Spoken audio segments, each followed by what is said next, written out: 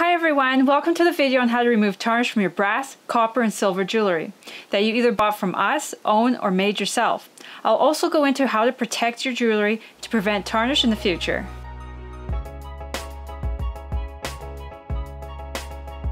Hello, I'm Amy, and if you haven't seen our channel before, my husband and I are full-time artists who make a wide range of crafts with a variety of techniques. Our channel is filled with craft tutorials and how to get started selling your work. I hope you'll join us on our channel, and if you have any questions, please leave them in the comments. So what is tarnish? Simplified, it's just a chemical reaction with your metal piece, the air, and sulfur. When this occurs, it produces a dark color on your metal. But tarnish isn't all bad. Metal or jewelry artists, including us, love adding tarnish or a patina to jewelry to bring out patterns, make the pieces look old or antiqued, and to create darker colored metal. Let's get started with our 3 favorite ways of removing tarnish. I recommend before cleaning your jewelry, first take a cotton makeup pad, cotton balls, or a soft clean makeup brush or paintbrush and remove any debris that may be on the piece. This is especially important around stones, enamel, or resin areas. If you got something oily or something against the stones or other materials, it may damage any porous areas, especially if you leave it on the piece for a long time. The first method you can use anywhere. We use it all the time at the booth. You can use it while traveling or even sitting down to watch your favorite TV show. This cloth is good for gold, silver, brass, copper, bronze, and a number of other surfaces. These polishing cloths are made with the jeweler's polishing compound right in the cloth. When the cloth is brand new, it starts off this nice yellow. But when you start to rub it against your silver or other metal pieces, the cloth starts to turn a darker, almost black color. This is the area of the cloth that is now used. It's not tarnish or dirt from your piece. These cloths are super soft and won't scratch your jewelry, and because you can control where the cloth goes and how hard you press, it won't harm your stones or bend any fine pieces of metal, like on this delicate filigree brooch right here.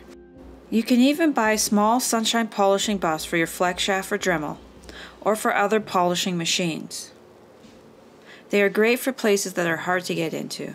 If you're cleaning very old or delicate pieces, you can always cut off a little tiny corner, wrap it around a tapestry needle or toothpick to get into those difficult to get to places. To clean single wires or delicate pieces, just go over the item until you get the polish you want. What I like about this cloth is it will remove minimal patina that may have been added on purpose to bring out the detail to the piece. This is one of our handmade pieces I made for myself that hasn't been cleaned before. These sterling silver earrings I made for one of our fashion shows and photo shoots. I didn't store them correctly after using them, but you can see how easily this cloth is able to remove all the tarnish, but still leave the detail I added with patina. One thing you want to be careful with is don't use it excessively on silver or gold-plated items, as it can remove the plating. This is a vintage handmade bracelet I bought from a thrift store. It was very tarnished when I bought it, to the point of where I couldn't tell if a patina had been applied to bring out the definition of the piece and design. It's also very delicate as it's hollow and made with thin pieces of silver, but I was able to remove the tarnish by lightly pressing the cloth, and the patina stayed in the details, so we can still see the intricate images on the piece. Here's our second way of cleaning tarnish from jewelry. You need running water for this, so I don't recommend using it while traveling or at a craft show. This is the Haggerty silver foam that I use for gold, silver, and silver plate. I was going to show you the Goddard's silver foam polish, but I ran out of that a while ago and I wasn't able to order it quickly over Amazon. But this is a great alternative to that brand. What I like about this polish is there is no strong chemical smell. I have the extra mild polish here, and you can take a damp soft cloth or one of these lint-free towels and apply a little bit to the cloth. Now you can just rub over the metal as much as you can, and then wash it thoroughly. It may be hard to use on thin chains, so you can use a different method like the sunshine polishing cloth or the aluminum foil bath. I had to look up to confirm what kind of stones you can use it with. This cleaner can only be used with harder stones, not soft stones like turquoise or opal. Check out the hardness charts to see what stones are on the harder end of the spectrum, to see if it's safe for your stones, and do a spot test if you can. Otherwise, avoid it.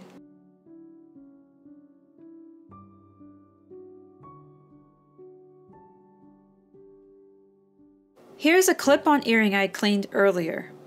I'm going to show you how to clean small and intricate pieces. To get into small areas of the piece, use a Q-tip with the cleaner. And don't forget to rinse well.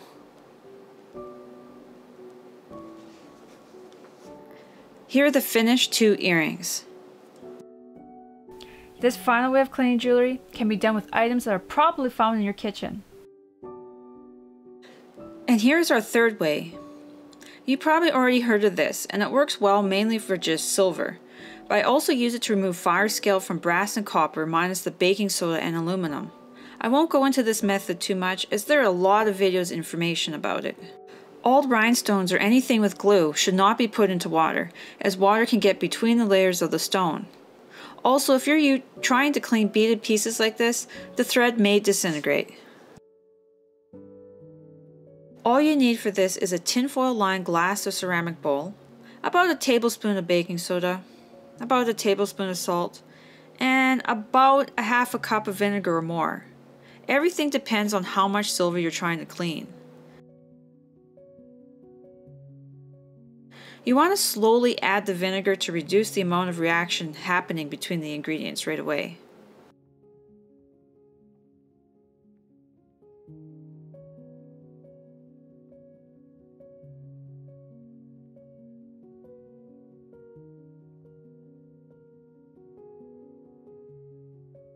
Do you have any other ways that you keep your jewelry clean and tarnish free? Please let us know in the comments.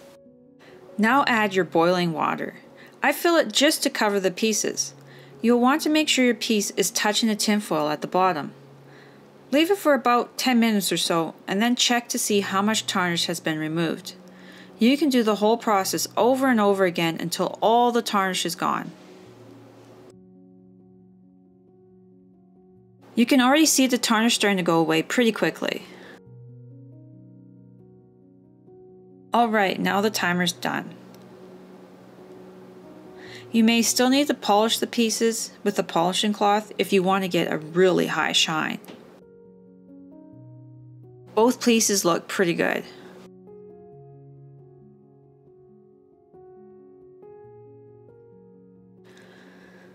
Now this is how I prevent tarnish from coming back. Also, the tips on storing your copper, silver jewelry can be used to store any type of costume jewelry as well. That Larimar piece I made has been sitting in that bag for 7 to 8 years and still remains untarnished. Often costume jewelry, even the nicer brands, are plated with a thin layer of gold or silver, which can easily come off the piece if it's not correctly stored and taken care of. What I use for most of my pieces are these anti-tarnish bags. You can see they have a coating on the inside. There are other options available on Amazon and probably from your local craft store as well. You can also use regular plastic sealable bags of any size and use anti-tarnish paper like this here. You can put a piece of this paper or even the anti-tarnish fabric that is available from Amazon or other jewelry care stores into a bag. I know some of you may not want to use any extra plastic, so you can use cotton flannel like this here and make your own small bags and add an anti-tarnish strip and put it into a tightly sealed box. Or you can even find these small thick envelopes to store your jewelry. While organizing very old inventory and booth supplies, I found a pair of earrings that got separated from the rest of the inventory. This actually had an anti-tarnish strip placed in the box, but they still tarnished. So I did some additional research and I found the chemicals in velvet boxes actually cause silver to tarnish. So although these look great for presentation or to give your customers, a different box might be better to store the items in. I now use these cardboard boxes and make sure they tightly close. The best option is actually using a plastic case for your jewelry that you can open and close over and over again. But if you're like me, I try to use alternatives to plastic or find thrifted items. So I often check places like the thrift store for boxes like these. I know the presentation on those plastic boxes isn't very nice, but you could always decorate it. Let me know if you want me to do a video on that in the comments, or not. Of course, you'll want to avoid all perfumes, lotions, hairsprays, and makeup, and if possible, keep your pieces individually wrapped so no item is touching each other to prevent any extra wear or scuffs on your pieces. I remember we had one customer who never took her jewelry off, and she wore it during the entire process of getting ready for work every day, and that didn't noticeably damage it. So she wore it for an entire vacation where every day she was in a pool or at the beach. That did serious damage to the piece. So when in doubt, keep your favorite pieces out of water when you can and put your jewelry on as the final step of getting ready.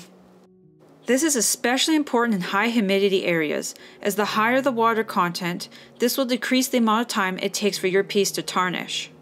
In areas like this, you could easily use a silica packet that comes with your shoes or other items. Great products you can use to further prevent your jewelry from tarnishing, like this Renaissance wax or tarnish prevention dips. But make sure you do your research before exposing your pieces or yourself to any additional chemicals. Anyways, I hope that was helpful in keeping your jewelry protected and tarnish free. Please subscribe if you already haven't, and I'll see you in the next video.